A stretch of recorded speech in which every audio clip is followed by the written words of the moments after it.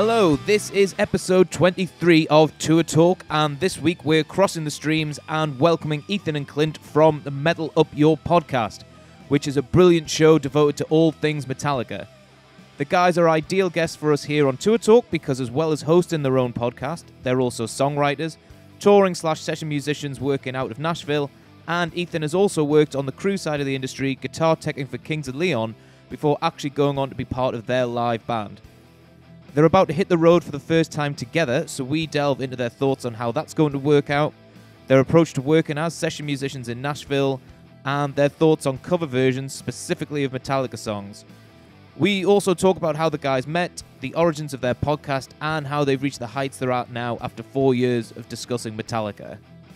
New episodes of Tour Talk go live every Monday, so please subscribe, comment, and like if you enjoy what you hear, and help us spread the word by continuing to share this with anyone you think will enjoy.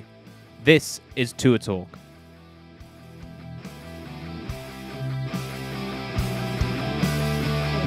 All right, well, thank you very much for joining us, guys. It's awesome to have you here. Thanks for having us. Good to be here. This is our first little crossover podcast collaboration type thing. I don't know if you've done something similar before, but this is new for us. We have done this before, and it's fun. I feel like we're all part of like an intramural volleyball team. I've talked about this before, a la Top Gun, and we're playing volleyball in the sand and maybe slapping each other's heinies when someone makes a good play. Shirtless. Podcasting feels kind of like the Wild West, so it's fun to team up with people, especially people who are doing like-minded stuff. Oh yeah. Should have brought the shorts. Didn't get the memo. I wear them all the time. I'm not wearing now. any shorts. I thought I could have sworn I read that in the email. Yeah. Damn. Hey, check it out. Hey, I mean, part of the cool thing about all of this is that there's always like a degree of separation, and somebody always knows somebody, or there's always a link between people, especially within this industry. It just seems to be how it works. I mean, do you want to kick off by like how you guys know each other, Nate? Ethan and I met into the summer of 2012. 11. It's 10 years ago. Like 2011, on the Vans Warped Tour. What a shocker! Yeah. We've already hit Warped Tour. Yeah, we spent a lot of days in a hot ass parking lot, drinking beer and making fun of all the bands with makeup on because it had to have been a nightmare to put that on every day. Oh, I didn't know The Cure was on Warped Tour. That's cool. Yeah, it was pretty awesome. Oh my God. They were on the side stage. Yeah, it was. I look back on it with often like very happy memories, but I know in the moment I was very unhappy, very displeased. What bands were you guys playing with on Warped Tour? Reliant K for me. Okay. And I was in a band called Lion Eyes. And the funny thing is, we were on what they call like the amphitheater stage. So it's kind of like the second main stage. And it's a A-B situation. So a band's set up, it's a dual stage. So a band is set up on the left while the other band's playing, and then the second that band's done, the next band starts. And I just remember being the only band basically on the entire stage that would have less than 10 people, maybe 5, 6, 7 people. 10 people would be a stretch. Those kids didn't get it, man. They didn't get the glory of Lion Eyes.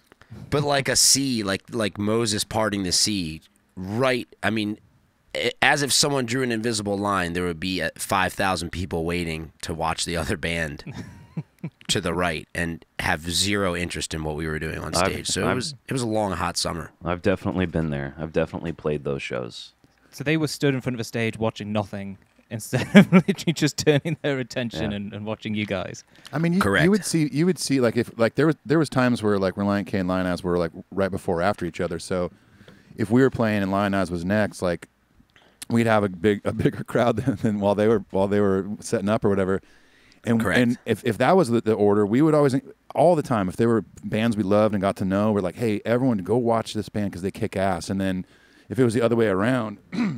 You know, we would always, be setting up, and I would always notice all the kids would be like looking over to you guys, like maybe not been in front of the stage, but it's a weird tour, man. But I love that Ethan somehow found a way to say two nice things about himself. Number one, more kids are there to see him. And then also the worst one, actually, Ethan, that you just did, is number two, how cool you guys were for telling people to go see the band that no one was seeing. I mean, you somehow wedged that in there. to be fair, he was one of 5 people that I enjoyed meeting that summer, and the true cool redeeming part of the whole thing, because Ethan, it always influences me to be more positive, which is a very, very, very tough. That's a feat. So I will say this: there were more people watching us from the side and backstage. We had much more bands and crew people watching us than ever were in front of us. And I mean, sometimes we look back and there'd be dozens and dozens of people watching the set who were on the tour. So that was always really cool. But that's the last nice thing I'll say for a half hour. Well, sometimes on a festival, you almost want that more. You know, if you want your peers to know that your shit's good, there's like a power in that too. I remember doing festivals like that, playing an earlier slot, and then like for some reason towards the end of the set, a bunch of people are coming, and it's like, oh, they must have like heard that we were here. It's like, oh no, Jack's Mannequin's playing right after us. That's ironically, I think Jack's Jack's Mannequin was on the same tour. Yeah, literally. Amazing. Did you guys hit it off straight away? Was there a... I think so, yeah. I mean, there's a thing that kind of happens on Warped Tour. I've done it twice, and it's almost like if whoever your bus drivers are friends with, as far as other bus drivers are concerned, they always park near each other, and sometimes they kind of have to because, you know, those bands are playing the same stage, and so everyone on the same stage, for the most part, you start to get to know each other, and by the first few days, you realize who's going to be a good hang and down to earth and who's not. You know, it's usually often, in my opinion, the younger bands that are out there like in their early 20s, like really trying to prove themselves and be cool or something. And it's like it comes off so poorly, I think, for people that have maybe been touring longer. So I know with us and Reliant K at the time, I mean, we you know, they've been a band before I was in the band. I'd been touring at that point for over, you know, 10 or 11 years. And you know, you just connect with people and like-minded people, and that honestly becomes the way to get through a tour like that, because it's 8 weeks straight of all outdoor venues, thunderstorms coming through, 110 degrees in New Mexico, whatever. So that really is what helps keep your sanity, is becoming friends with people like Nate and bands like the Agrolites and the Street Dogs and all this stuff. So it became a really great community, and I'm just the kind of person that, you know, I'll walk into a crowd and talk to anybody, and so I did my best to stay in touch with all these people after the tour ended. There is a bit of a lesson in that in terms of staying in touch with people, because these things come around so often that you will eventually end up bumping into these people, and it's always good to kind of have those relationships like that build throughout. Agreed. So am I right in thinking that you guys are going on tour together for the first time? Yeah, so I don't know if Nate knows this yet. I was actually waiting to tell him. Do you know this news, Nate? I know nothing. Well, so the person that Clint got a gig with maybe 2 months ago, I guess, other guitar player, wasn't happening, brings me in, and that gig is someone you have co-written songs with named Morgan Wade. Amazing. Yeah. Oh, awesome. Killer. So, yeah, I was gonna like send you a photo, like, 'cause my first show with Clint and Morgan and the band is on Sunday, and I was gonna just randomly send you a photo to really confuse you. Dude, it worked out. That's awesome that you wanted to do that. This is like a gender reveal. It is, yeah. Did I spoil the surprise if I fucked it? So I'm confused. You also play with Morgan too? Yes. Oh. Yeah, so Clint basically, you know, like a lot of us do that are, you know, either session musicians, touring musicians that aren't really in a band, Clint sent out, you know, just some feelers to some friends that are either touring people or, you know, whatever, and got a call back about playing with Morgan, and then he went and did some rehearsals, got the gig, and has played some shows so far, and then, like the kind gentleman that he is, he you know, saw an opening and brought me in, and so yeah, I again, my first show's this Sunday, no rehearsal. I've just gone over songs with Clint and rehearsed them here at home. Crazy. Yeah, man. Amazing. And this is the first time Clint and I have been on the road together. Like, we've always toured separately, and Clint's been in the country world a lot, and I have not. So we've always, you know, been on other sides of the world when we're both touring, and so it'll be really, really cool and unique for us to be on the road together. Clint, did you do the shows in Florida at the Key West Fest? No, I came in right after that. Okay, cool. Awesome. It's a pretty big show as well, isn't it, for your first one to do together? Yeah. Willie Nelson. What's the show? Opening for Willie Nelson. Oh, holy shit. Yeah. That's crazy. That's fucking fucking amazing. Congrats, dude. I like that Ethan just said yes. Yeah. Yeah, It it is. is. Yeah, it's kind of a big deal. I was leaving it open for someone else to, just interject or something. That's really cool. I'm glad it's all working out. She's an immense singer and a great songwriter, and yeah, I'm glad she's got great musicians behind her too. It's gonna be fun. A big step. So do you think that like the dynamic you've got with being friends and doing the podcast is going to survive being on tour together? No, That's a good question. No, not at all. we should do a follow up in right after the fall because we're about to get in a sprinter for about 6 weeks together, which we've never done. Yeah, And it's been a really long time since I've toured that way, since before my kid was born. My kid's about to turn 7. So I actually have a lot of my own just personal anxiety going into it. And Morgan's never, the artist we play for, she's never done anything like that before at all. So there's a lot of excitement. There's a lot of those can be some really fun tours if the team is good. And that's what a lot of the last month or two, and that's what part of bringing Ethan in was about, was getting the team tight and right for what's going to be pretty grueling for me. Mm-hmm. I'm not 22 anymore, so that's going to be hard, I think, but super fun. Absolutely. So what bits of it do you think are going to be hard? I mean, obviously you've done all this before. You've survived it. Obviously, you've been on Warped Tour and survived that. Where's that anxiety come from? I don't know how Ethan feels about it, but for me, it's being away from my family. I mean, the last 5 years I've toured with a kind of a national country artist, and it was pretty comfortable, and it was basically weekend warrior touring. It's very the country music industry in Nashville is very family oriented, and it was basically we bust out Thursday night, we're home on Sunday, and so lovely. We were paid well, and we had guitar techs, and we never dealt with any of our gear. It was really comfortable, and we weren't getting rich, but I mean we were making a good living, and it was really comfy. And this is definitely, we're in a van. We're loading into clubs. We're responsible for all of our own gear. We're away for a long. I mean, I haven't been gone for more than 10 days in 7 years. Wow. So this is going to be. I mean, it's almost the entire month of October and almost the entire month of November. So wow. Who are you guys allowed to say who you're on tour with? Yeah, we're opening for Lucero. Another Warped Tour. Oh, I'll see you guys tonight. I'll be at the 9:30 Club show. Yeah, if awesome. I'm in town. Yeah, if I'm here, I'll be there. Do you live in DC? Yeah. You do? Oh, yeah. Yeah, I'm in DC. When I saw the itinerary, that was another thing that actually helped my anxiety, is when I saw the itinerary. I mean, I haven't played some of these rooms since I was playing in rock bands, which were some of my happiest touring days.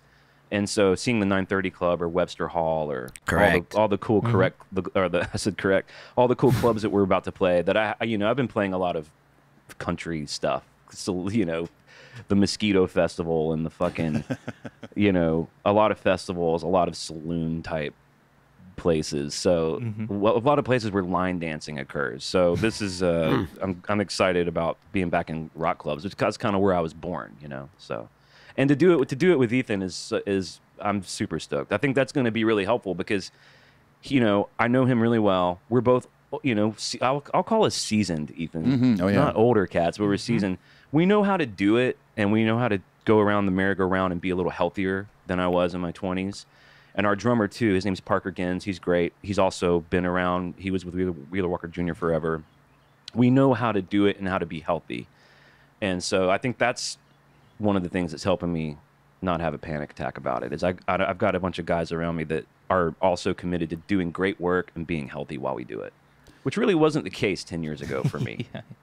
Yeah, and in my situation coming in, I'm a bit of the opposite of Clint, where, I'm used to being gone for at least 6 to 8 weeks at a time. I've only done one of the weekend warrior type tours in my entire touring career, and I've been touring since I was 19. And so the only really big difference for me is, talking about the comfort level of touring, whether it was Reliant K or when I was, working or playing with Kings of Leon, it's like it was very comfortable. Buses, own hotel room, that whole deal, catering, all that stuff. But there's part of me that always misses those days of just getting in the van and hacking it out, and from time to time I've done it. There's another band that I only play live with, and they only do maybe 1 or 2 shows a year, called the Leaves of Memory. It's a couple of the dudes from Super Drag. And, there was a time where we went down, a couple years ago and played South by Southwest, from Nashville to there is 13, 14-hour drive. And there was 9 of us, 10 of us in a 15-passenger van. And there was something about it where I was just sitting back going, this is awesome. This is how I started my touring career, traveling across country in a van with a bunch of stinky people and getting, got in van wrecks, bought fireworks and shot them out at the other band on the highway, which is really safe. But I'm looking forward to it. Jesus Christ! I know, we were idiots. I've never heard of that before. Dude, when you grow up in Southern California where fireworks are just illegal everywhere, the second you see a fireworks stand, your mind is blown, and you just go spend whatever little money you have when you're 19, 20 years old on fireworks, because we never got to do that. Unbelievable. That's cool. So I'm looking forward to it. The second we see a fireworks stand on tour, Ethan's going to get fired, I think. I will literally get fired. He was great until we passed a fucking fireworks stand going towards Bristol. And was there something wrong with how he played? No, he played great. Everyone he clicked played with him. great. He just started shooting Roman candles at police officers. It's really sad. Every other part of the gig he was really great at. It's just the fireworks thing. He went insane because he's from California. Hey, so Clint, so why go from the comfortable thing to getting back in the van and doing it how you did it 10 years ago? Where's the driver for that? Well, part of it was 18 months of no work, Yep. and which was really scary, hard on my family. But also a good time. I mean, I haven't spent that much time with them that intimately ever, really. And I taught my daughter first grade at home, which was a wild experience. And just like most people, you guys included, it was a tough year for industry people. So part of it was when it came across, it was like, oh well, I need to go work. But part of it too was a good friend of mine, Sadler Vaden, produced her stuff, and him and I have really similar sensibilities. We've been friends for a long time, and he was trying to put this band together for her, and I think he was having a hard time finding the right thing because there's so many interesting things about what's happening with her. She's kind of a green artist, but she's got a lot going on. She put out a great record. There's a lot of buzz. She's going on this club tour. She may not be doing support touring much longer. So all these dynamics are in place. So when he brought it to me, it was like, hey, you're not going to get paid what you're used to getting paid. You might be getting in a van, etc. But the music's great, and I think it has somewhere to go. And so I hadn't heard her record yet. I knew that it was people who I respect said it was good, so I knew it was probably good. And I knew if Sadler was involved, and he was excited as he was about it, and is about it, that it would be good. But I took it immediately just because I needed to have something to do. But then as I dug into it, I was like, holy shit, this is really good. And then when I met Morgan, we became friends really quick, and now we've been playing shows. I really like her. I really respect her, and where she's a very authentic person, and I think that's actually why so many people are resonating with her album and resonate so deeply when they see her. She's a killer, She's a fucking killer, plain and simple. And so as all of those things came into place, it was like, oh my God, this is really cool. I felt really grateful and lucky, even though it's not something I'm used to. I felt connected to it, and I'm glad to be at it with her on this level. And so as we're putting the band together, and there were some loose parts of the band that weren't working, and it came up for Ethan to be a part of it. And it's just like, I don't know how much you want to say about this, Ethan, but Ethan had a pretty good paying crew job with Kings of Leon. Yeah. That he basically walked away from to do this. And I think it's because I think actually part of us being on the ride for so long is like, I mean, I never got rich doing any of the better paying gigs I did. It's not like I couldn't turn down like Dwight Yoakam money or something. So, and I don't think Ethan and I care as much about that part. I think we were just so excited to be a part of something that we were passionate about. I hadn't really felt that way in a long time personally. Yeah. And Ethan, I'm sure that you weren't super passionate about setting up someone else's gear. So I think for you and I both, it was like the record's good, the crew seems good now, and she seems like she's about to pop off. So let's get in there and make it great. Yeah, it's definitely a really cool situation to get, maybe not the full on ground level, but to get in this early with an artist that we both feel has so much potential. And like Clint said, she's a killer. Like I haven't even met her yet. I'll meet her at the airport on Sunday, but that's so cool. Like I got into her record, when I saw Sadler first posting about it coming out, and I was like, man, this is really good, but yeah, just like Clint, it's something, it's the type of record I believe in, and even just seeing, things she posts or what Clint and Parker have told me about her, it's like, man, I haven't even met her yet, and I already really, I'm pulling for her to really be something awesome and special. And I think she already is, and I think, we can only go up from here. And so it's a very exciting time to get in with an artist like this. Which songs did you write with her, Nate? I've written some stuff with her. It's not on the record, her record. Okay. We've done some writing outside of that. Okay, cool. I'll leave it up to her to share it with you. If you Sure. want. I think Ethan might have heard one of the tracks, but yeah, It's really Cool. good. I I don't- think it- I think the Yeah. one that you wrote, the one that you sent me, I think to add some, I think lap steel to at home, I think was for you that you co-wrote with her, right? yeah. Yeah, it's great. That's a great tune. Cool. I'll play Yeah, it for Clint. Yeah, that's And then that'd we be will awesome. play it on the podcast now. Drop it in here now, fellas. Definitely don't do that. JK. I Just don't while want we're to hear on from a Universal Music Group lawyer. Yeah, totally. Just while we're on that putting a band together thing, I think especially for listeners, like, because both you guys based in Nashville, working as session musicians as well as doing your own thing as well. Is that like a boys' club? Is it like it's about who you know and it's about getting a phone call from a friend, or do you keep putting yourself out there and like trying to facilitate opportunities for yourself, or how does it work? It can. I don't know about a boys' club. I mean, I know there's definitely Yeah. more dudes in it than women, but I do know Sorry, some yeah. females that are part of it. It is cliquey. Yes. It is like really contingent on a network. But you know, I told Ethan this. We were actually laughing about it with Moke the other night, where when I brought him in, like I didn't bring him into the Morgan thing because I'm a great guy. I'm not the kind of I'm not as great as Ethan saying go listen to Lion Eyes on the, you know. I brought Ethan in because selfishly I thought he'd kick ass, and I need the band to kick ass. That's good for me, you know. He was the thing I always tell people about Nashville is there's so much of it that's out of your control, like luck and timing and stuff. But when the door does open somehow, you have to walk through it. Like you have to be able to go through it and deliver. And what I told Ethan when he got the gig, I said, you know, congrats, dude, you got the gig. And I told him, I said, all you have to do is be great. Yeah. I was like, just be great. Don't let me down, dude. Like, show up and be as good as I told them you would be. And I know he will, you know, but it wasn't like, hey, I just want all my friends around me. It's like my friends are actually really talented, and that's the merit that they got the gig on. But obviously, I knew him. Obviously, I got the Morgan thing because I know Sadler. And it is very much like that. And the way you get to know people is by just, I guess, I mean, all I did was just go out and meet people. If I saw a band I liked at the Basement, I went and said hello to them. If I remember one of my first weeks in town, I met Tim Marks, who's a session bass player in town. He does a lot of Taylor Swift shit.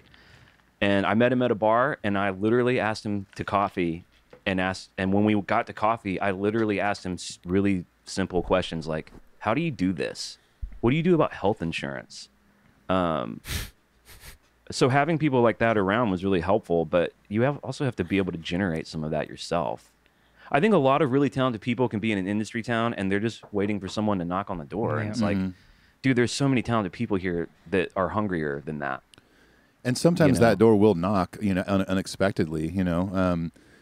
But yeah, like Clint said, I mean, it's really just about knowing people, and even if you know a million people in this town, I mean, sometimes and you're working your ass off to try to get a gig, get session work, whatever. Sometimes it just doesn't happen. You know, there's thousands of, I'm sure, talented guitar players and bass players and drummers and whatever in this town that have been busting their ass playing, maybe crappy gigs at local places for 5 people, and maybe we'll never get any kind of phone call, Or I do, like, for instance, I do a lot of session work at the Smokestack, Paul Moak's studio, and as does Clint. And, I've just known Paul for like over 10 years, and we've worked on, records together, the projects I was already involved in. And he just continually brings me in. And it's, and just like Clint, it's not because we're just buddies. I mean, there's a part of that, but, there's just trust involved too. Paul knows that I'm going to come in and nail these bass tracks or these guitar tracks or drum tracks or whatever. And like Clint bring me with the Morgan thing, he trusts me and he's played with me before and knows my abilities and knows my personality and how I interact with other people. So it's like, okay, he'll be a great fit for this, a good puzzle piece, And that's almost more important, like anyone can Morgan songs, as you probably know, Nate, are wonderfully simple to play. They're like Tom Petty songs. And so finding someone that can play a guitar like that, no problemo. Finding someone that can get in a sprinter that I don't want to kill in week 2, or someone that's not gonna be an alcoholic or like get into fights or get a Nazi tattoo. Those are important to me. Those kinds of things, Is that something that's happened? What, I've Nazi definitely been on tattoos? tour. I've definitely been on tour with some racist people for sure. Yep. Yeah, absolutely. I've been in the country world for a while, and it's. I mean, you will encounter that there for sure. Yeah. Hey, Ethan, it was really interesting to hear that you're moving from a crew job to go back into the world of like playing live music, because I don't know whether you know, but I used to work for Anthrax, and I used to tour manage Eagle Eye Cherry, and as part of this whole pandemic thing, like I spoke to Nate quite a lot, and I was like, I will do some of that stuff because I do enjoy tour managing and all the rest of it, but I need to play, and it doesn't really matter at what level or how many people are there, but I just need to play guitar to people again. Like, was it a similar thing for you, or? It's never left me. I mean, I only got into teching work out of necessity, out of needing to pay the bills. Back in 2013 when I ended up leaving Reliant K, in my mind I'm thinking like, okay, cool, like I'm good for a few months financially. I'll go find someone else to play for, like no problem. Mm-hmm. Well, it was a problem. It was not as easy as expected, and that was kind of the first year I got into trying to play for other people and stuff like that. Before that, I'd always been in established bands, like Nate was in Lion Eyes, and so it was a tough transition to go all of a sudden be the guy tuning the guitar to hand to the guy that is doing what I normally love to do. It's definitely an ego check for sure. You gotta you gotta bury that and try to deal with it, because it is for someone like me who's an artist, a writer, a performer, whatever. It sucked. I mean, it was tough to sit there and watch someone else do what I had been doing since 1998. And since 2013, I've gone back and forth. It's like I did the Kings Leon thing, and then at one point, their auxiliary guy who I was teching for, who was an old friend of mine, he was going to leave that position, and he recommended me, so I got it. And all of a sudden, it was like, great, I'm back. Like, that wasn't too bad. It was like a year and a half, and I'm back playing. This is awesome. And then, due to some other unfortunate circumstances, I got replaced. And again, I'm in a rock and a hard place again, where I'm like, well, shit. Nazi tattoo, by the way. It was a Nazi tattoo. It was a lot of those. Full circle with that story. That's cool.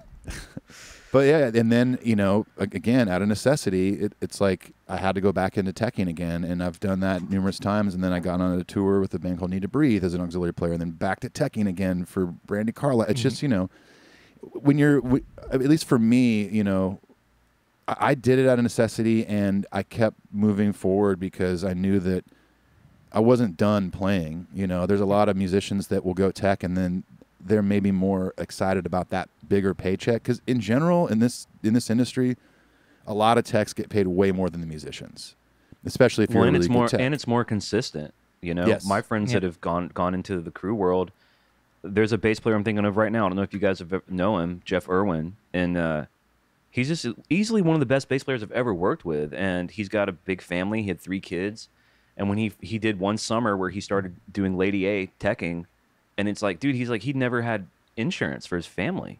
He'd never had that level of consistency with a paycheck. So for him, it was like, well, I tried, I tried to do it, but he never really looked back. And I get it. It's weird. It sucks. It does do for you, though, if you're in a position like mine where you have done that tech work and that crew work for X amount of years. When you do get a gig like this Morgan gig that is, already, even though I haven't played a show, it's already exciting. It makes it that much more special, because it's like I just put in all that work doing this. I was about to literally, the Kings Leon camp are prepping right now for this whole album cycle, and I was about to start that with them. And then this came in, and it was like, it made it feel even better, to get something like that. And I know, in my heart that this is what I'm born to do. I've been, my dad taught me when I was 11 years old, and I've just learned multiple instruments over the years. I've always been obsessed with music and collecting music and gear. It's just like, it's in my blood. And so when those gigs do come along after you've done a teching gig, it's like all of a sudden, I don't know. You try not to take it for granted, because, I could easily be right now just changing strings on someone's guitar, and I'd rather be changing my own strings and then jumping on stage and playing, next to one of my best friends, Clint, Well, part of the Morgan Way gig I forgot to tell you is that you're also my guitar tech, so. Son of a bitch. I hope that's cool. JK. Just so people are clear, obviously, like, if they've got an album cycle coming up, that's literally 2 or 3 years worth of work, potentially, that you're putting to one side to kind of take on this moment. So it's quite a big decision. I don't know whether people really understand that, like, when a band's got an album coming around, a lot of that is planned. Oh, yeah. Yeah, that's right. And it depends, too, on, the size of the band, too. Like a band like Kings Leon, for instance, when an album cycle starts, it's like, because of the pandemic, obviously things were different with what is normally just called promo touring, where you're normally flying to New York doing Fallon and doing Kimmel in L.A. and all that stuff. Normally you're doing literally a tour of just doing promo stuff, maybe some radio shows, things like that in different countries. But yeah, I mean, sometimes album cycles can last 3 or 4 years depending on how well that record's doing. So, that's really, I don't think I've ever spoke to anyone who's done the whole kind of Fallon and Kimmel side of things, like from a tech point. Did you enjoy any of that? Yeah, I've only actually played a late night show one time. When I was in Reliant K, we did Leno when he was still doing the Tonight Show. I think in 2009 maybe. But I've been to. I mean, you can almost name all of them, and I've been there as a tech. With Kings of Leon. So yeah, I mean, yeah. Kimmel and Ellen and Fallon, Letterman, Jules Holland, Graham Norton, all those things, and they're really long days, I'll tell you that. But the first time you get to them, like Saturday Night Live, I've done twice with Kings, and it was such a cool thing to see all the behind the scenes stuff. Now, a lot of it can get really boring, like the second or third time you return to these shows, you're like, the drill. But it's cool to see, like Jules Holland is special, for instance, because it's all music based, and there's like 4 or 5 artists in a big room in the round, and I remember sitting there as a tech, just like standing next to the dude in Kings that I'm teching for. Then I'm looking over here, and there's Sting with Josh Freese on drums, and then over here, literally across from me, is Lorde when her first single was blowing up, and then that band from the UK, Royal Blood, when they were starting to get pretty popular, and then it was Kanye West who pretty much held up the entire show, of course, but it was just a cool experience to sit around and be like, I can't believe I'm just watching this right now. Like I'm watching Sting get interviewed, and he just played a Police song like 10 feet away. It's very surreal. One of my favorite tour stories I've ever heard from you, Ethan, is when I guess you had hung out with Josh Freese before, who's my favorite like working drummer is Josh Freese. And you were trying to tell him, I may be getting the story wrong, but you were trying to say, hey, I've met you before. It was like several years ago, but I don't know if you remember. And Josh Freese goes, I think I do remember. Did we talk about drums? Yes. Like that. He was like, I'm not kidding, but did we talk about drums? It's like, because you were a drummer. Yeah. It's I just such a couldn't tell ridiculous... if he was like kidding, if that's like his go-to. Oh, did we talk about drums? Because I'm sure that's what everyone wants to talk to him about. But then, yeah, I'd met him a few years prior when he filled in on a Paramore tour when they were in between drummers. And I stopped by the rehearsal in Nashville just to say, hey. And we literally sat around his drum kit talking about drums. Did we talk about drums? He was cool. Just like to wrap this whole thing up, like part of what's cool with this for me is that when we interview people that I haven't met before, like I get to go through your Instagram and I look through all your videos and stuff. It's like both of you guys are great players, but like really different. Was that part of bringing Ethan on as well, that like you will actually complement each other in a band scenario, that you'll do something different? Yeah. I think so. I mean, the way it works with the hired gun sitch is, I mean, a lot of our individual personalities aren't really supposed to come through that much. We have a record. We have like source material. I think it was mainly that I knew he could handle his side of it. So basically, I became a proxy for Sadler, who played all the guitars on the album. Okay. And so when I was helping put the band together with Sadler, which was part of how Ethan came in, it was basically a complete overhaul of what they were already doing live. So it was like meeting out. Me and Ethan had like a really detailed rehearsal together where I basically split all the record up into 2 parts, and I said, here's what you're doing, dude. And it was more that I just knew whatever it was, he could do it. Like one of the things that Nashville just, for better or worse, grinds you into is a very utilitarian kind of player. Your personality can come through later, but usually you get gigs and you keep gigs because you're just consistently honoring the source material. You may work for an artist that's like, hey, learn the record, but then I don't really like the tone. I played for a country artist who a lot of his big records were in the early aughts. And the band leader at the time was like, hey, dude, some of that shit's kind of dated. And part of why you're here is to like make it cooler, So there's some of that. But with Morgan's record, her record's already super cool. Yep. So it's really more about, I know that Ethan can do all that. I don't have to work. Honestly, the guy that was there before, I wasn't sure he could do that. He actually, honestly, dude, he had a little bit too much of his own thing. Okay. Where he would kind of ignore the source material for his own sensibilities, which I honestly found kind of annoying. Because that's not really what we were hired to do. Right. Yeah. I needed Ethan, and dude, even from, that's what I also knew Ethan would bring a lot of passion to it. Because like even before we got together, he was like, hey, for this song, I'm going to use a jazz master. And for this song, I'm over here going, awesome, dude. Yeah. Yeah. I don't even want to. Yeah. And it's like there was a sense of me that was like, hey, you don't even need to tell me. You don't need to tell me what you're gonna do, because I know you're gonna just do the right thing. And that's what I'm more used to. I just knew that he would fit so well with that. I wouldn't have to be like, hey man, turn that fucking delay pedal. Like, what's going on? Our drummer asked me to go tweak the other guy's amp, to which I was like, dude, I'm not doing that. That's ridiculous. Wow. We need a guy that we don't need to do that to. But you know what I'm saying? Like, Yep. I don't need to worry about what the fucking knobs are like on Ethan's amp. Right. I'm just trying to figure out how to fly with 10 guitars on Sunday. It's going to be tough. You'll be fine. I got a 10 guitar gig bag. I'm going to try to carry on. You're like, you got the Rick Nielsen gig bag. The Rick Just Nielsen get one gig guitar bag. with 10 necks on it, and you'll be fine. Perfect. What? It's flight attendant. It's one guitar. Nate, anything you want to ask the guys? Yeah, I want to know more about the podcast, how you guys started. I don't care about the other. I'm very bored now. I just want to talk about the podcast.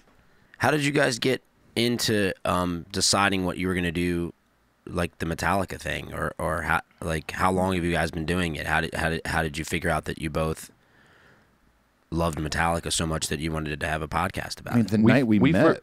We first met. I was playing a gig in town with a guy named Matthew Mayfield, an artist, and Paul Moak, who's our mutual friend, produces Matthew's records. So Paul came to the gig and brought Ethan, and I guess you'd already known Matthew. But they were like, you guys have to be friends.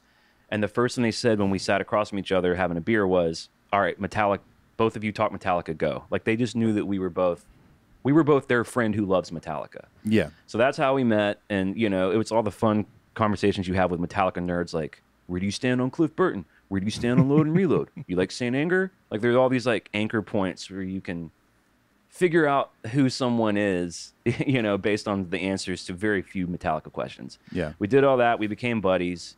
And then Ethan had the idea to do the podcast. If I recall correctly, Ethan, I did not want to do it at first because I'd never done a podcast. You were it sounded nervous, like it sounded like a lot of work. And it is. And Jesus Christ, it is, as you guys know. Well, they have Ethan Rob had to the- do everything. But Ethan had the idea. I know. By the way, give us Rob's info. we need to get in touch with Rob. You guys don't have a Nate to deal with, though. Like, when you've got a Nate, you need a Rob. I'm the Nate. I can tell you that. I'm the Nate. I don't know. Nate's pretty quiet, pretty easy to edit around. Well, that's Today. true. Maybe I'm not quite like that. I'm just listening. But yeah, I had done another podcast, which is a very part-time one. It's more of just kind of a passion thing here and there because this podcast is the priority. And I remember thinking at a certain point in 2016, late 2016, I was like, man, it'd be really cool to do a podcast about a band.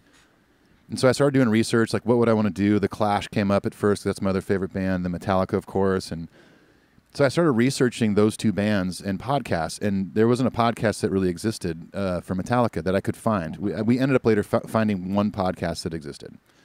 Shout out to Metallica Chat. Metallica Chat, they're called.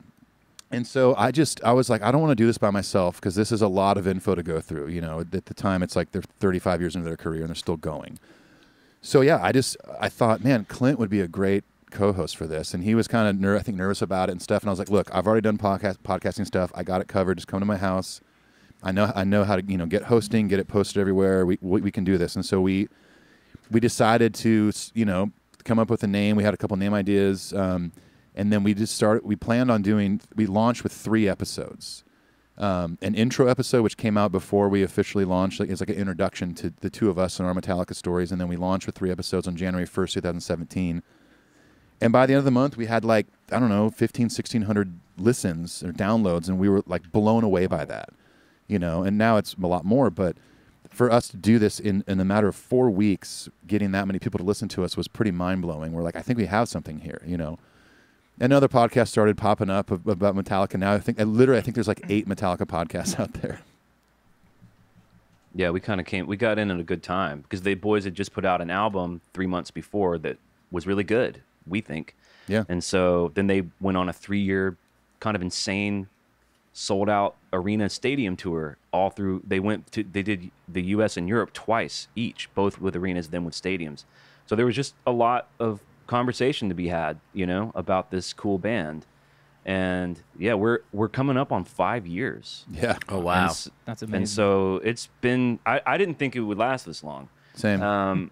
It makes me tired to even think about it. But what happened, I think, that was so cool is that it just became. It's always been about Metallica, and even when we were doing crazy touring, we never missed a week. We were super consistent, which I think was really important. Oh yeah. Ethan would be on tour in Europe with Kings. I would be in Canada with the guy I was with, and we would still find a way to make sure that every Monday something happened.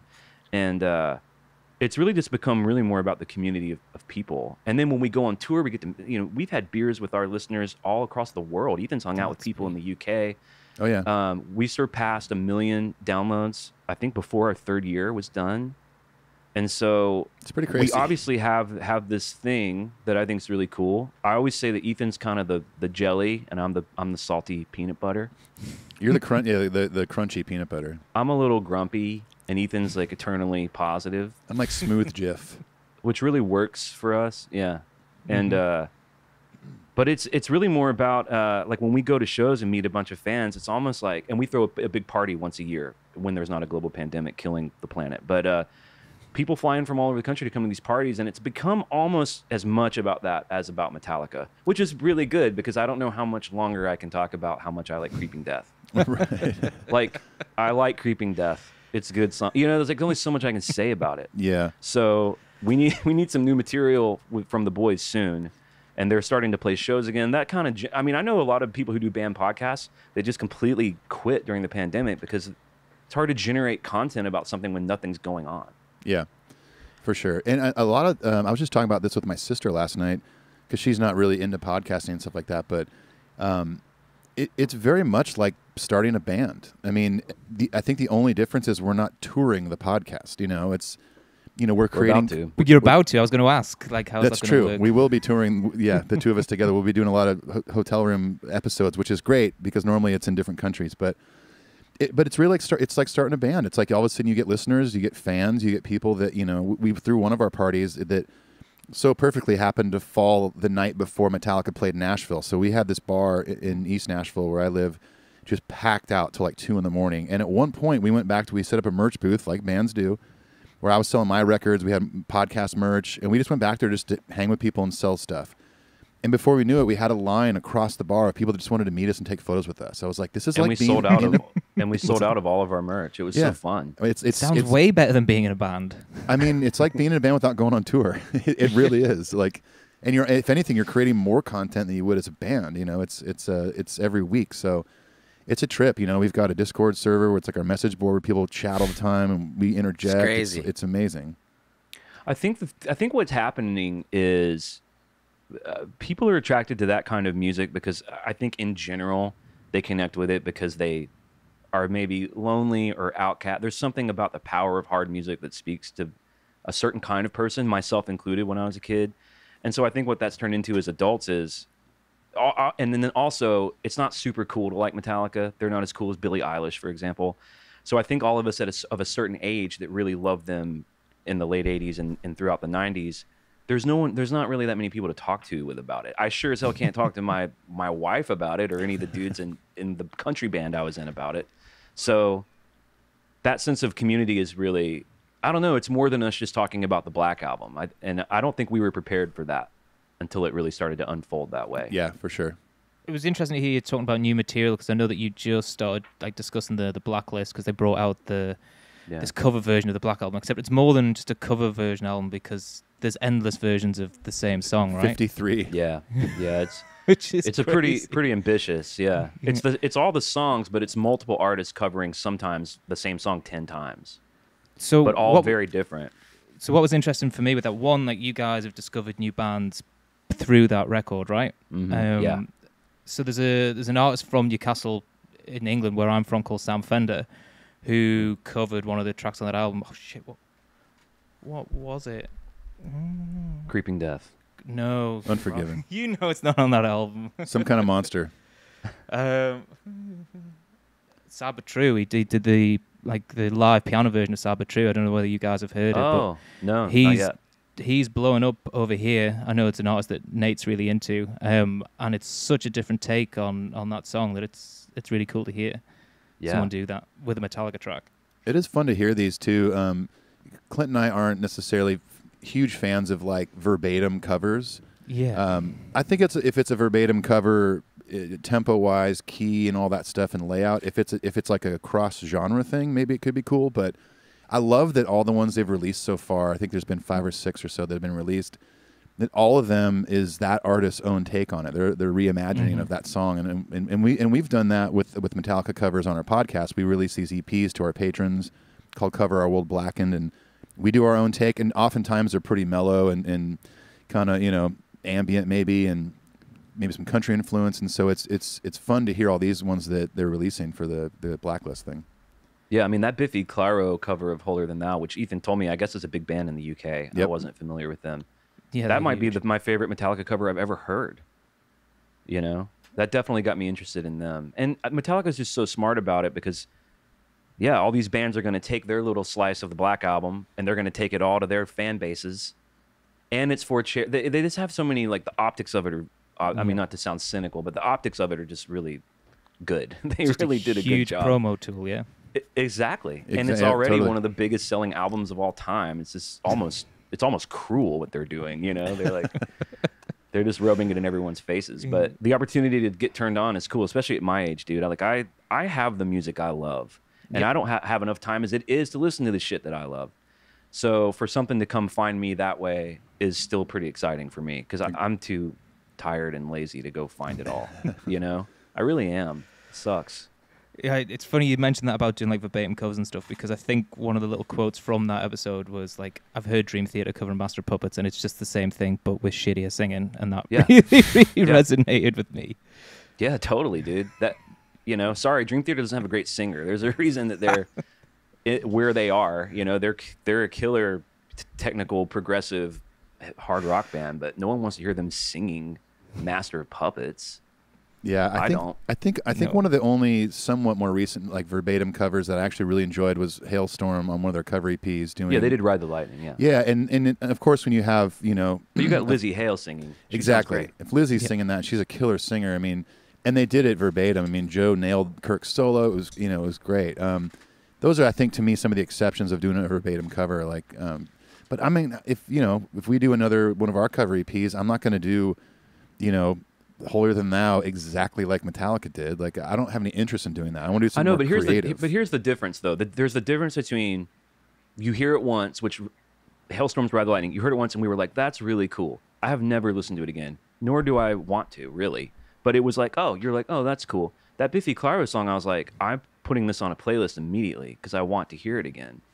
You know what I mean? Like, I was riding with these 2 younger country girls recently, and Ryan Adams is a douchebag and whatever is going, other than him personally, but they had never heard of him. And we were someone was talking about Wonderwall, the song Wonderwall. And I was like, man, have you guys heard the Ryan Adams cover of Wonderwall? And they were like, who's Ryan Adams? And I was like, okay. And so I just played like the first verse and chorus of Wonderwall, and it just basically stilled the entire room. Yeah. The whole room was like, it was just undeniably powerful. It's almost arguably better than the original. Yes. You could make an argument that if you just heard that one first, that would be the song. That would be the song. Right. I 100% agree, and I think even Noel Gallagher said something similar to that. He wrote the goddamn song. Yeah.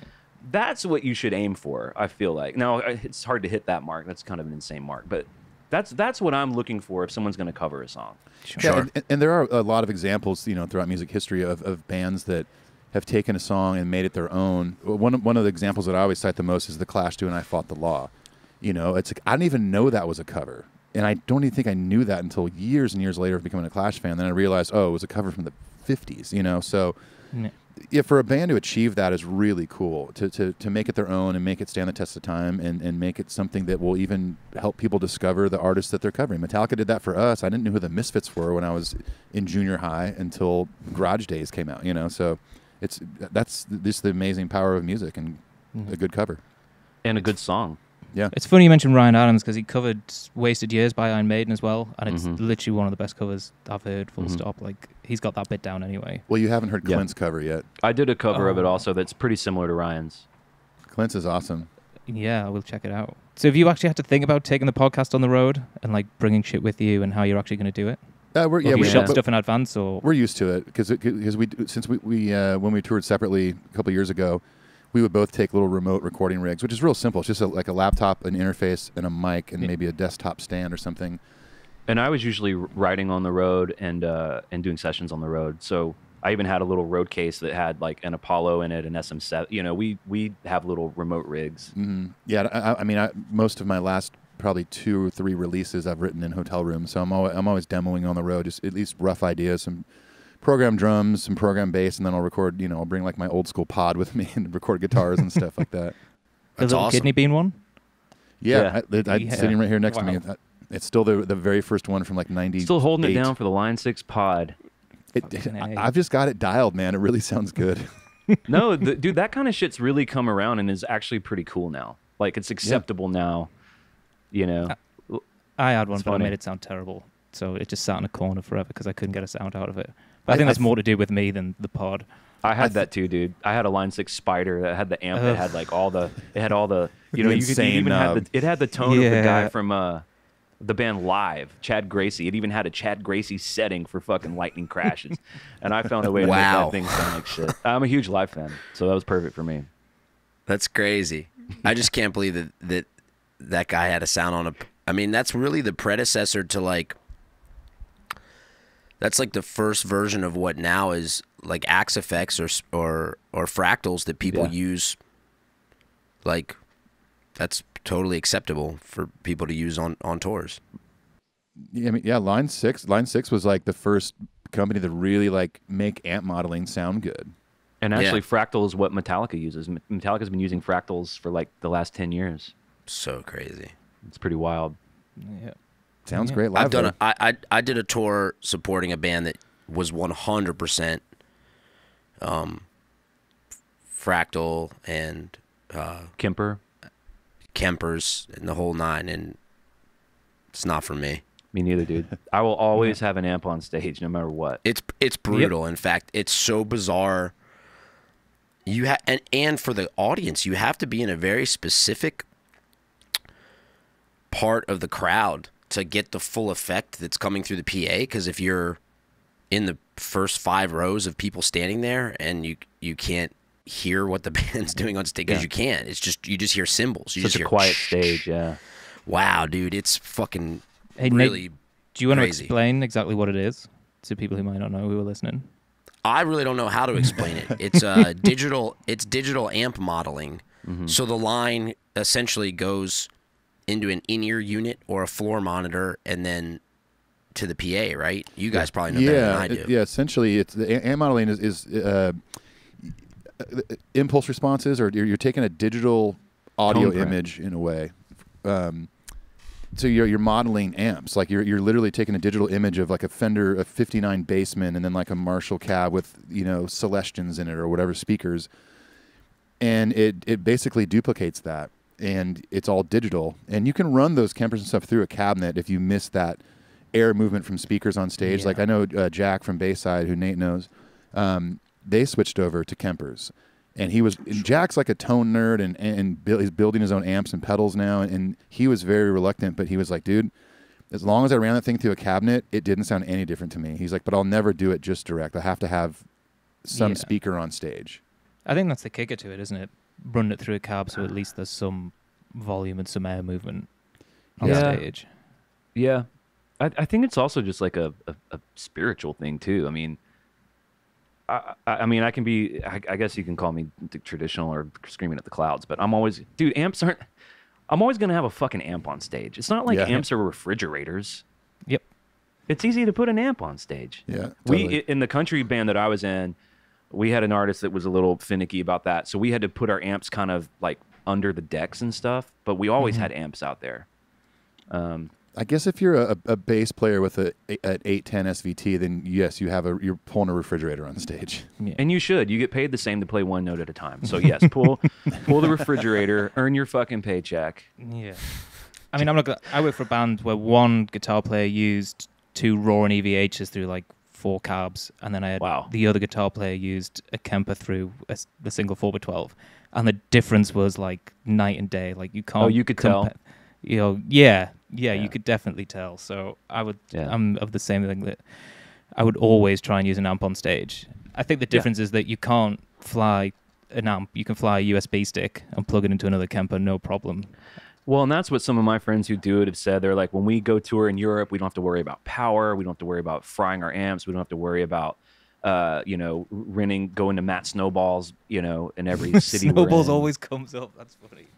Well, it's so weird, dude. The time I toured over there, I had to rent an amp. I rented a deluxe reverb, and we used a tour manager based there. He's like, "We'll just go to Matt Snowball's and get." I'm like, "What the fuck is Matt? Who's Matt Snowball?" And he's like, "Well, that's like the SIR over here." I'm like, "Wow, what a name." I've never even heard of that. And I've driven a Matt Snowball Sprinter. Really? More They do than once, sprinters? yeah. They do You drove sprinters, it? too? Yeah, Was it automatic or? yeah. Yeah, it must have been. Was Yeah. that the car you were sleeping in when you were stuck over there when the pandemic No, started? that was a Bumblebee camper. That was a Bumblebee camper out of Manchester. That's very different. They only have Bumblebee campers. You got stuck in the UK during the pandemic? Yeah, right at the front of it. My first solo like acoustic tour started on March 9th Wow. or 5th, March 5th. Yeah, my last normal day was March 12th, so I think by the 15th it was like Yeah. really happening. I got home on the 21st or 20th ish. Yeah, I caught literally the last Yep. flight out of the UK Damn. back to the US that was allowed to land. What was your experience like with the UK crowds? In terms of My experience with them, I was touring with an artist named Mindy Smith. She's like a folk artist, and Sure. it was a kind of small trio, me on electric, a kind of percussion type thing, and Mindy, and then we had a tour manager and her manager. And I'd never been over there, and the crowds were just so grateful. Like, yes. they were really polite and grateful. We had to be like, hey, it's okay for you guys to like hoot and hop. Like, you guys can kind of. We're like, do you guys like? It was like weird that she was playing like little clubs, like 100 to 300 people, and she hadn't been there in a while, so the turnout was pretty good. But we were like, is everyone having a good time? Like, we couldn't tell, And it's just that they were just really grateful and polite. It was like playing for Japanese crowds or something. Oh, It that's was like I was interesting. going to bring up Japan. Nate, did Lionel's ever play Japan? Yeah. It's a trip, man. You're playing your songs, they're going crazy, and then in between songs, it's just like whoosh, silence. Like they want to hear everything you have to say. Yeah, I thought we played some shows, and I'll say this the same for the UK. Like, I think that's very indicative of what I've learned over the last few years of the UK folk scene, is that it is very polite and mellow and, like, cool. Right. But, like, the UK rock scene, I would say, hands down, UK, Germany, and Greece, there's no better rock crowd. I mean, Right. they fucking go nuts. Where it's like in the US, it's like they can go nuts, and I've seen it. It's just not every show is consistently bananas. And then the UK rock and roll crowd is just like, they're fucking ready. I think They're that's ready. why They're ready. I think that's why so many rock bands break there first. Like US rock bands they'll be bigger in the UK before it really happens here, which I find fascinating. That Yeah. was the story of Kings. It was, yeah. Kings of Leon would be playing like 5,000 seat venues in the UK, and then would come back here and play Exit In, and it'd be like half full. Well, and Yeah. REM and Tom Petty, they had that joke about when they went over to the UK for the first time, and they were like rock stars, and then they came back to the States where they were still like little pockets blowing up, and Ron Blair would wake up when they were pulling into like Des Moines. He was like, "Are we famous in Des Moines yet?" And they're like, "No, we're not famous in Des Moines yet." Definitely not. I mean, that happened. I mean, AC/DC early in their career moved to England. The Stray Cats hit in the UK before the US. So many Hendrix bands. too. So and I think Dario could expound upon this if he wants to, but this is my perspective on it, and this is what I mean. Lion Eyes was for sure bigger in the UK by a long shot than we ever were in the States, and it is. First off, America is so big. There's so much to do at any given time, and there's so many different places to go. The UK being much smaller, and culturally speaking, America is a sports obsessed country like none other. There's no other place in the world where not only are people obsessed with sports, but there's football, basketball, baseball, hockey, soccer, tennis, you name it. and our culturally, our bars are these sporting events have social setups in bars. And I feel like when you go to the UK, there is obviously, there's football, and there's rugby and a little bit of other things, but it's not so sports centric. It's that arts and music are part of the culture. Like, just the rest of the world basically operates like this. Like, if you go play shows in Greece, there's like 30 bars in Athens, bars that hold 100 people, and there's no TVs. Wow. They're just blaring rock music, and they're open all night, and all they play is hard rock. And in the UK, it's the same thing. You have like rock and roll bars, and so I think when you look at especially in a city like Manchester, which is a music city, and Dario lived there for a long time, you have like a 100 cap venue, and then you have a 250 cap venue, and then you have a 400 and 500 cap venue, and then you have an 800 cap venue, and then you have a 2,000 cap venue, and there's like a place for everyone to grow, and there's like a real cultivation of like small bands and then bigger bands. In the States, we treat music very casually here. They've been doing summer festivals in Europe for fucking 50 years. We're just catching on to the rock and roll, 30,000 person summer festival here. I've talked about this on the podcast that, because I've done a lot of European and UK festivals while working for Kings of Leon, and they're just different over there. I think the U.S., like you said, is starting to catch up, and there's great festivals here, of course, Bonnaroo and Coachella, Lollapalooza, whatever, but over there, it's like, I remember getting to festivals I've never heard of in my life in a country I've never been to, in like Luxembourg or something. And there's like 50,000 people going crazy at 2 p.m. for like the second band on the main stage. I'm like, this doesn't happen in the U.S. Like half the crowd's not even there yet in the U.S., Maybe it's a sense too of the import of it. Like, it was invented in America, and maybe because of that we take it for granted. That's what the Beatles were always talking about. They were jamming to Chuck Berry and Carl Perkins and Buddy Holly and country music and early rock and roll, and it almost over there felt like they just had a sense of how special it was. I don't know, Dario, maybe the one British guy could weigh in on this. What do you think? I think it's a grass is always greener thing, because I look at Nashville, I've been in Nashville, and there's like 50 bars on one street where there's like the best bands I've ever fucking heard just ripping on a Tuesday night, and there's people in those bars where, like, being in a rock band in Manchester in like 2008, 2009, I couldn't get 15 people to a fucking rock bar to come and see. Maybe because the band was terrible, who knows? But but you were playing your own songs then too, though. Maybe you weren't playing Folsom Prison Blues. Those bands in Nashville are playing cover songs. Yeah. No, I get it, but you wouldn't. Yeah. It used to be like that in the UK, where there was like a whole pub scene for cover bands and young bands to come through and learn their trade. But that kind of died out with the last. When I got to Manchester, all of that was dying out, and people were like going to bars in town and like listening to fucking terrible music, and like that's what the scene was, and that's what all the kids were into. But it is weird here that if you look at a major festival like Download, which is the big rock festival in the UK, that the majority of the bands on that bill are American. Like, it's really hard, especially on the main stage. Like Blackstone Cherry are huge over here, but they play to like a few hundred people, like back in the States. Like, I think it's something about it being something different or exotic, like not from being around here. So like, I assume that's what it is about British bands going over to the States. That the grass is greener thing makes total sense to me, because my little Birmingham, Alabama idea of it, all I think about is first of all, the Beatles, which I think is the greatest band of all time, the Stones, and even like I'm like, dude, Radiohead's there, like the Who are there, the Smiths. All my favorite bands, I feel like I could name a list right now, and I'm like, all of that happened over there. So I have a very romantic thing about over there too. Yeah, for sure. Yeah, it's just where you're from. We invented it, and I think they perfected it. Is really what happened.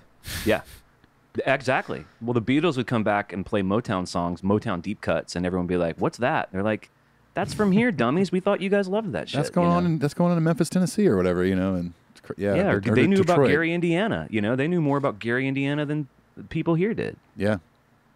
But it's like almost every American musician I talk to feels that way about British bands. Right. But like British bands don't seem to break so much over in the States. Like there's not a lot of, when they break big, but Yeah. they're not there all the time. Like if you look at It's just hard. It's expensive to tour, and I think it's hard to have the infrastructure. I mean, even mid-level bands, it's just you can tour pretty efficiently here and hit so. Like I think that's what Nate was saying earlier. There's just so many markets. Like with Morgan, we're going to do 6 weeks, and we're basically going to hit every major market in the States in in 2 months. Wow. And for a UK band to come over and do that, it's just for a UK band to all the money even to get here with their gear, with the infrastructure, and then travel and pay for gas and food to play clubs. I guess it's just hard to do. Yeah. No, definitely. I'm glad I'm not on that side of it. I'm glad I'm not privy to that. My mom was asking me the other day. She was like, "How do people book tours? Like, how does that work?" And I don't really know. I've never really done that, but I kind of pieced together from my experience, and I was like, well. You have these promoters, and they work with these certain clubs, and they bid for these gigs, and then they have relationships with venues. And as I started to think about how insane it must be to book live music, I was like, I'm out. I tapped out. I was like, I actually don't know how they do it. I don't know how they do it and make it work. It's a fucking nightmare. It's a fucking nightmare, especially now when Yeah, you for don't sure. know, like trying to go from country to country in Europe and trying to book like a European tour, but you don't know whether you're going to have to quarantine in one country for 7 days when you get there, or like, it's a total. To kind of wrap this though, have you guys done any shows since the whole thing broke out? Is this Morgan Wade tour going to be your first bunch of shows back? Yeah, I mean, it's my first. I think it's Ethan's first like tour. I've done maybe 5 shows with her already, like summer shows. But Yeah. and then we've got like 4 or 5 shows a month until October, but this will be our first tour. Yeah, first Amazing. tour. I mean, the show I'm playing this Sunday with them will be my first time playing on stage, minus 1 live stream since January of 2020 with the Leads of Memory. How's that feel? Fucking great. It feels awesome. I mean, even just standing here in my studio and going over all these songs and learning all the parts, for the gig, like I've been doing it like, it's easy to sit down at your desk right here and learn all the parts and stuff like that, but I've like kicked my chair out of the way. I've got like my guitars over here on my couch. And I'm running it like it's the show, if anything, with less time because I'm just running through a playlist. I'm just. And by the way, that's why I brought Ethan in, because I knew he would do shit like that. I knew I he do would the be homework. That. Well, because you've got to learn it standing up, though, haven't you? I mean, it's a totally different ball game to playing it sitting down. Well, and we have a whole set like with transitions that he knows now, and like I knew he'd be the kind of guy that would do, because we're not doing rehearsal, we're going straight into this Willie Nelson gig, so. You got to get a guy that's going to put in that kind of TLC on the front end. Yeah. I think he's probably worked harder on it than I have. Honestly, at this point, I've probably played the songs more than Clint has. Yeah. I'm guessing. I don't know. And it's literally just going to make Clint look great when you get up there and rock that's it. the real goal. It's like, okay, That's why Morgan's I was saying the I'm not artist. a good guy. That's why I was saying it's not because I'm a good guy. I was looking out for me, man. I was looking out for me, baby. It can be maybe a slight rarity, but I think maybe Clint was in a really cool position where it was like, okay, yeah, you can bring in your buddy, but your buddy might tank this gig. I think it works out great where Clint has a friend like me that he's close to that he also knows he can trust to come in and nail this stuff. And that's a perfect great, storm dude. in this world, You're great, dude. Man, you're great. Nate, I know I'm you can excited relate for to you all guys. this prep thing. Yeah, I'm Thanks. excited for you guys. This is Thanks, awesome. Nate. Thanks, yeah, dude. I'm excited too. I think it's going to be. I think everyone kind of feels this sense of. I don't know how you guys feel in your worlds, but the sense of like the return to normalcy has been important for everybody. But I think for musicians, like people on our volleyball team, we're like the last to reopen, dude. And and the juxtaposition with how much people consume and love music, with kind of how shitty our experience was through this whole process, and the States like trying to get unemployment and trying to figure out how to get help and survive and subsist, and venues closing, it just felt I don't know. I felt a little forgotten as an industry. We got told to So- retrain over here by the government. That was Just figure their out line something of it. else. Yeah, just go and learn something else. Don't worry about spending 20 odd years learning a skill or whatever. Go fuck Right. yourself. They did that last year here, too. And yet, music is being streamed and consumed more than ever in fucking history. Yep. So it's like, who do you think makes all that shit? You fucking idiots. Yeah. We do, and we have Robots. to live and. Well, robots. AI. Robots are algorithms are now with corporations dictating what gets played, but we still make it for now. Yeah, for now. I mean, unless you're relying on like the 15-year-old kid on his SoundCloud page who has Fruity Loops who never the commerce and the economics of making music doesn't even occur to him because he still lives with his parents. Right. You know, adults in the real world, the Tom Yorks of the world, and Colin Greenwoods and Robert Smiths, and I could go on and bore you guys, but we need to be able to live to make this stuff.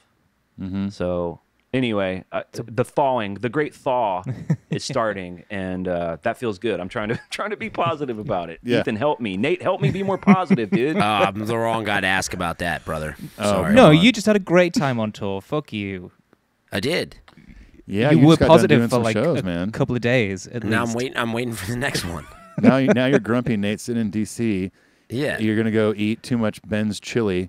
And Straight up. I need more. Yeah, but when you I'm were playing those shows, man, you were every post you made about every day was just like, man, Nate is just on cloud nine right now, and I love. Yeah, I watching was it really from afar. enjoying it. I was really enjoying it. Now we're waiting. Now I need more. I got my fix, and I'm jonesing, boys. I'm jonesing. Well, it's because it's what we do, you know? And I like what you said too, Dario. It's like I gave my whole life to this, man. It's no joke. It's like I'm not sitting around in a garage playing a whole lot of love, you know? Like I'm trying to like, this is all I know.